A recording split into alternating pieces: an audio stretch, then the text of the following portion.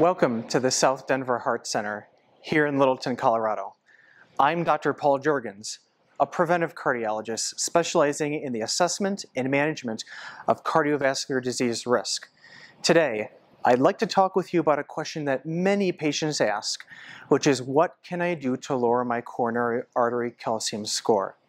For an overview of the coronary calcium score, I encourage you to watch Dr. Bailey's video as he discusses the appropriate use, acquisition, and interpretation of the coronary calcium score and how its result can influence decision-making between you and your healthcare provider regarding your heart care.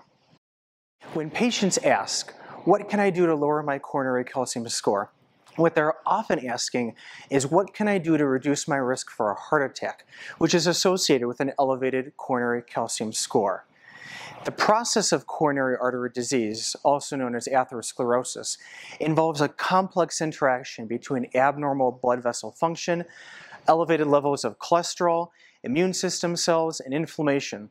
Altogether, this process of coronary artery disease results in a coronary artery plaque or heart artery blockage, which can have a calcified component as well as a cholesterol-rich core.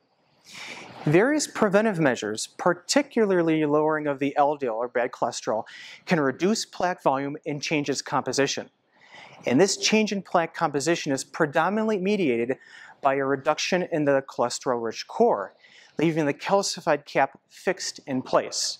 And this change in plaque composition is associated with increased plaque stability and decreased risk of rupture, which often leads to a heart attack. Because the cholesterol-rich core is known to be modifiable, but not necessarily the calcified cap, short of any invasive procedure to the coronary artery, there are no known preventive measures, both lifestyle and medical, that can lower your coronary calcium score. Importantly, with various preventive measures, as the plaque is stabilized and the risk of heart attack is decreased, the calcium score may actually increase. In summary, while you can't lower your coronary calcium score, you certainly can reduce your risk for a heart attack. Eat a heart-healthy diet, whether that's a plant-based diet, a Mediterranean-style diet. Increase your physical activity in its intensity, duration, and frequency. If there's ongoing tobacco use, do everything you can to quit. Manage diabetes, manage high blood pressure, lower cholesterol and triglyceride levels.